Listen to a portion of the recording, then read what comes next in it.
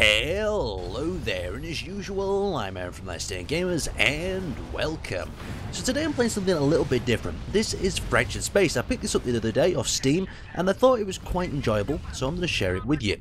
Now, it is a large-based team shooter in space with large ships that have many different classes and support, and it's a little bit like World of Tanks in some formats, but in the other format, the pace is very intensive and it requires a lot of teamwork. But before we get into it anymore, I'm going to show you some of the ships. So now that we're out of the battle and we're in the hangar, let's have a look at some of the ships that are available to us at default. Now, we have three different factions, three different producers of ships. We've got Titan, we've got a Russian sort of faction, and we have USR as well. So USR produced this massive sort of flagship, a lot of firepower and a lot of hull sort of strength here, but it's quite slow. Then next up we have the Russian sort of faction, a little bit faster, less hull hit points so it can take less damage.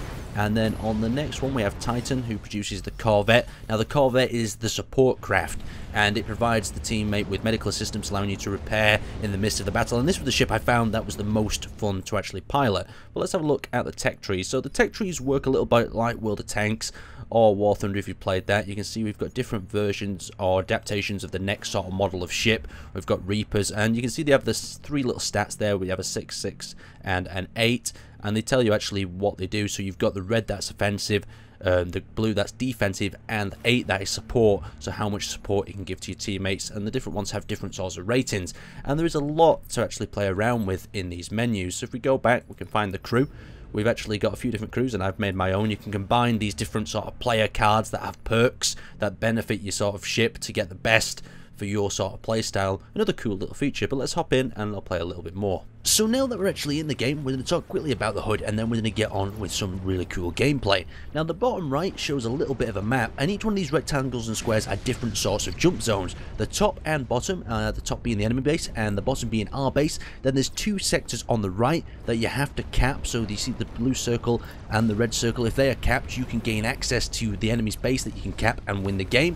And the middle sector, the G sector, acts as a back door. It becomes cappable at different times in the game, and you can use this to get a quick jump into the enemy's base as well. Just a really cool feature, and it mixes things up, and it means that a team that are on the back foot can go for this middle point and they can turn the game around. Now the other thing on the bottom is a number of different perks that you can change and equip to your ship. Now different ships have different perks. For instance, the ship up on the upper left has a rocket missile perk that's just deploying there, and my Corvette has a shield on number 1. Number 2, it has a mobility shot, so when fired it'll disable or shut down a component, either the engines or the thrusters or whatever I set it to. Then thirdly up we have the limpet drones. These are little drones that are launched from my hangar bay on the side, and they attack the ship.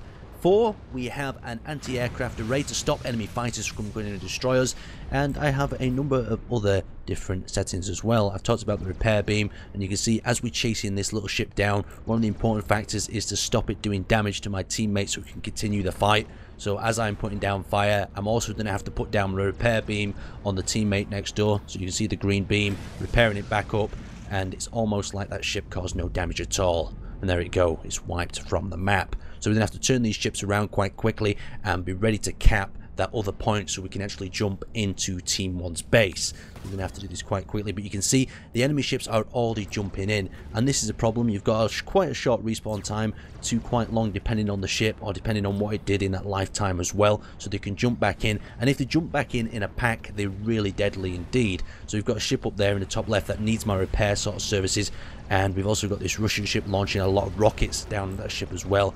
And since we've got so much fire going on them crafts, they're blowing up real easily, but we've still got ships jumping in, preventing us from capping this, and I'm trying to repair that ship, but it's just under too much fire, and I don't think I'm going to be able to maintain the repair, and there it goes, there it blows up. So we're going to have to fend off these ships ourselves with just 1 or 2 smaller support craft. We've also got the health dropping on the ship next door to me on the left, so I'm going to also try to get some repair done on that. There we go, put the health back up, and that's probably just saved that guy's life now. A few more shots from that ship would have wasted him. Okay, he's going down really low again, and we've just lost a second ship. Just too many players getting stuck in and need to come back for repair. And I'm going to try to flee here, activate my shields if I've got them available. Okay, I can't activate them, and now I'm pulling away, and I managed to blow it up on the escape. I'm still under heavy fire, so I just need to break it. There we go, shields are activated, and this should give me enough time to try to jump out of this fight, because I'm going to lose it.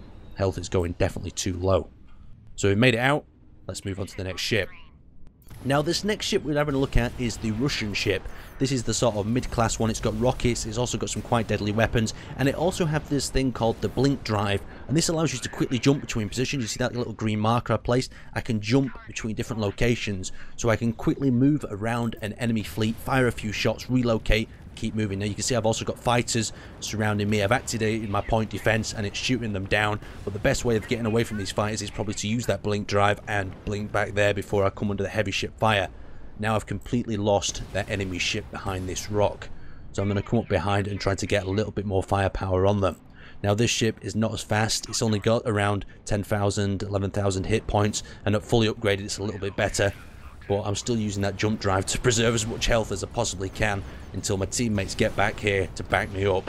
I've not got a Corvette on hand, so there's no medical assistance going on. And there we go, another jump drive, and I've managed to escape this situation. I'm going to probably pull around this rock here and re-back sort to base and sort out the health of this ship.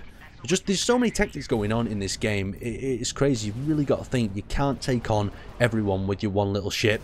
And everyone's constantly trying to outplay each other by jumping away, bringing more people in. Now the final ship I wanted to show you was the flagship. This was their sort of heavy battleship, the tank if you like to say. And I found this ship really boring to play because all you seem to do is hold down the mouse button and fire thousands of machine guns and rockets at a target. And then on mouse button 2 you have a disable button. But it was just too simple for me, really. You can just sit there and absorb firepower, where the Corvette just was so weak that you had to really be thinking smart, launching some missiles from the side port. Just look how much damage that other ship is taking. That's a flagship as well, a really heavy sort of tank, and all my teammates have to focus on that guy to actually do any sort of damage to him at all. Absolutely amazing. You can just see the amount of fire that's going into him. Now overall, I quite enjoyed this game, but I'm going to have to see just how it develops in its early stages.